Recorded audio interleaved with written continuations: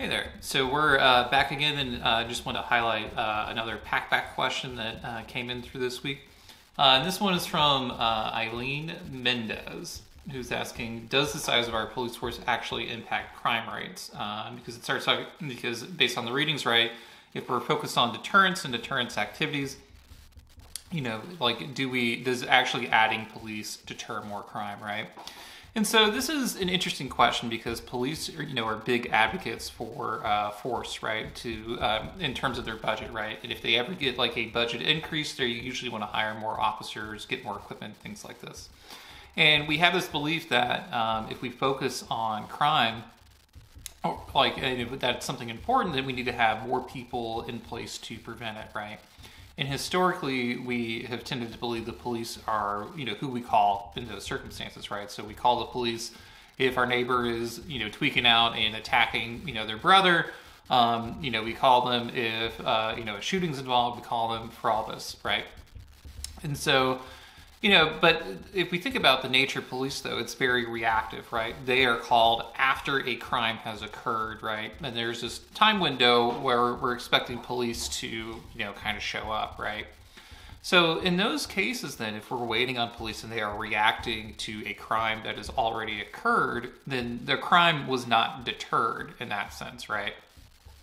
At the same time, right, there are undoubtedly some people who are fearful of police and know that they can show up anytime. Maybe we know that they're downtown or near a CCTV camera, they could be seen or something like that.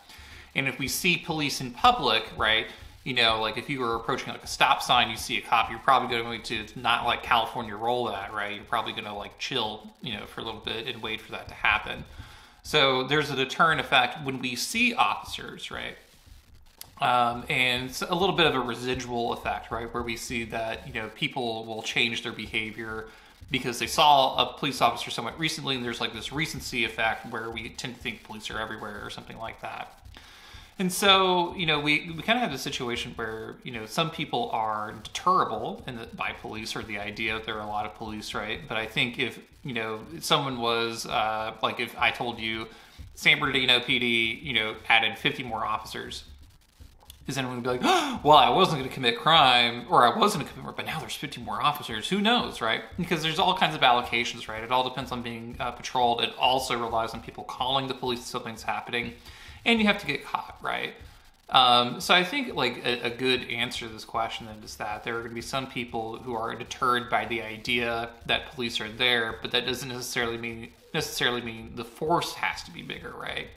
Now, of course, we do want, a large police force to investigate crimes, to administer traffic, keep things safe, to respond, when, a crime is occurring, to intervene in those circumstances.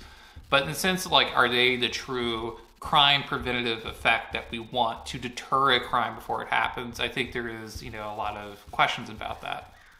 The literature on that, tends to say that police force size does not substantially impact crime rates, right? Now that may affect certain other things, right, such as traffic, right, which is a different thing than like crime prevention.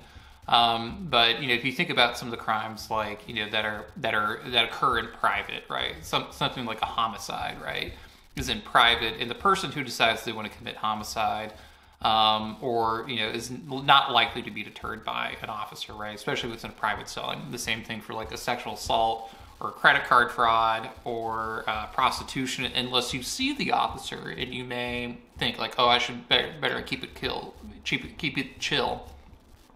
In those instances and circumstances, right, you may have observed more of a deterrent effect, but I think this is a great question just because, when we think about advocating and we see police managers, advocating for more police, right? Why are they advocating for it? And is it, actually going to be a deterrent effect? So I think this is a great question from Eileen. Thanks for submitting it. Thanks for sharing it. And I'll see y'all next week.